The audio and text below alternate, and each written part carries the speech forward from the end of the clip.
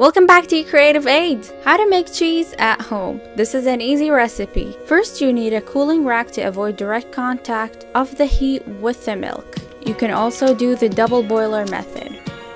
Use a large pot, then start pouring 4 liters of pasteurized milk. Turn on the heat. While the milk is heating up, you also need 1.5 tablets of rennet. You can find it in supermarkets or pharmacies. Crush the rennet, then add 1/4 cup distilled water. Mix it until completely dissolved. You must stir the milk every little bit to prevent it from sticking to the bottom of the pot.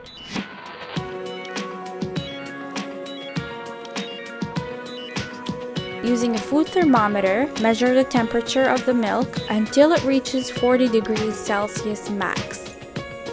If the temperature is higher than that, it will destroy the rennet.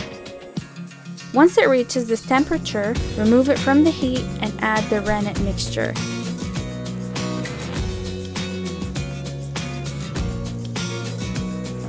Mix it well.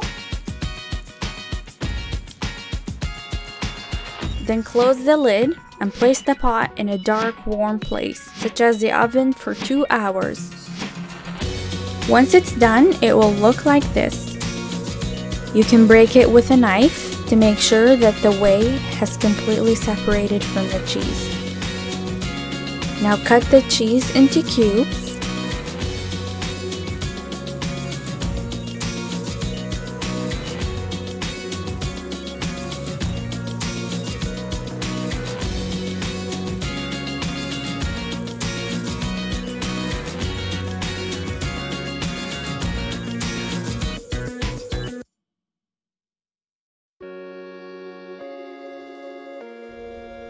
Place a pan below the colander to collect the whey. Cover the colander with clean gauze or cheesecloth. Using a spatula, remove the cheese slowly from the pot into the colander.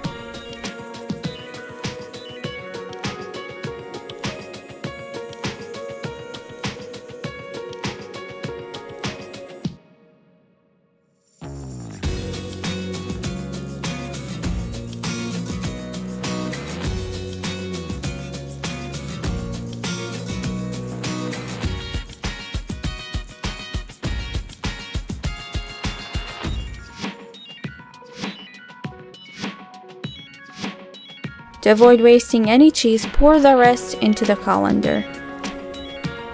Fold the cloth and press firmly to remove the whey.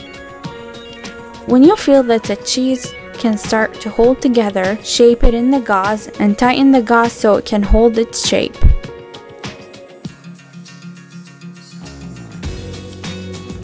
Now you can put a plate or any smooth surface and put a jug of water or something very heavy to remove the rest of the whey. You must leave it in the fridge like so overnight. When it's done, it will look like so.